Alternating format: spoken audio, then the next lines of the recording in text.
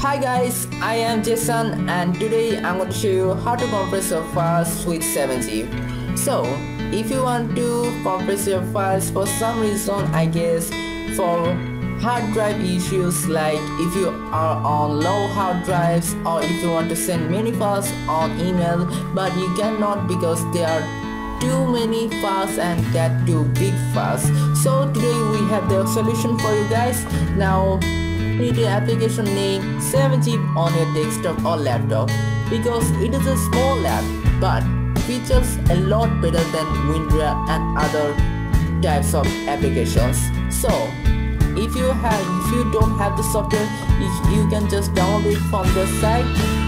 You can just download it for your 32-bit if you have 32-bit or 64-bit if you have 64-bit.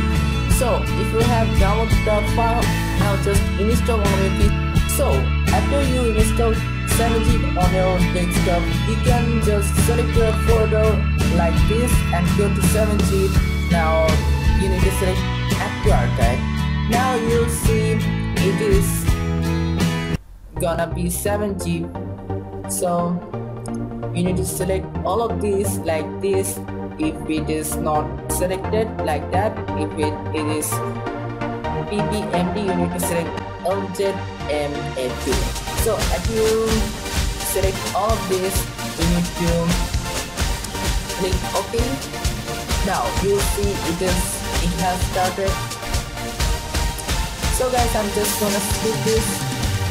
So now we have come back and we can see that it has taken almost 2 minutes to compress this 112 megabyte file, but it can take more if you compress a bigger file.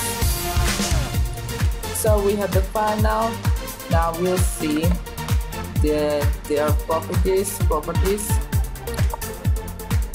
So you can see that it has compressed to 112 megabyte to 23.4 megabyte only. With this method, you can compress your files and save your time on sending emails or transferring files on other drives. So thank you guys for watching my video. If you do like my video, please like and subscribe me.